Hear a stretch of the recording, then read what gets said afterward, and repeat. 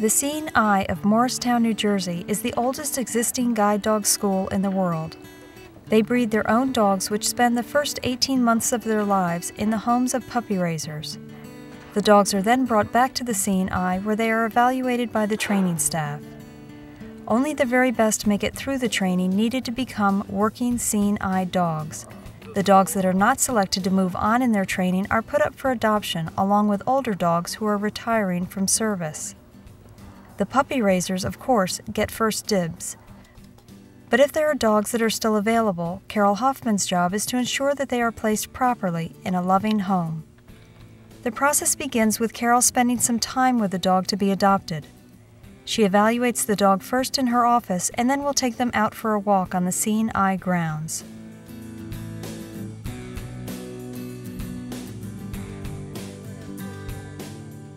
We go for walks so I can see how strong their pull is, mostly because we have a lot of people who are not young anymore and they would not be able to hold on to some of the dogs at the pace that they can walk at. So I try to evaluate that in addition to the idea of finding the right people on the list. The list Carol is talking about is a database of people interested in adopting dogs from the Seeing Eye. These dogs are by all accounts top-shelf animals and people know it. Even extremely qualified candidates can wait years before getting a call from Carol that there's a dog possibly available for them. Once Carol believes she has a match for the dog she has just evaluated, she invites the prospective owner in for an interview.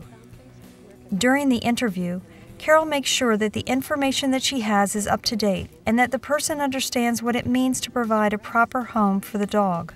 She will then introduce the dog to the person and review some of the commands the dog has learned from the puppy raisers. The interview also gives the prospective owner the chance to evaluate whether the dog is appropriate for them and to ask Carol any questions they might have. Picture after picture show where the dogs Carol has placed have ended up. Some are now working dogs while others are loving family pets. It seems all have found good homes.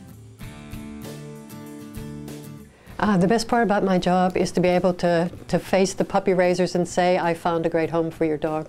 So that's the most rewarding part, that I know in my heart that it's a good home. And as of yesterday, I gave away 1,011 dogs so far in the adoption program. Carol was nominated for the Animal Welfare Award because of her devotion to finding adoptive homes for Seeing Eye dogs that are no longer in the program.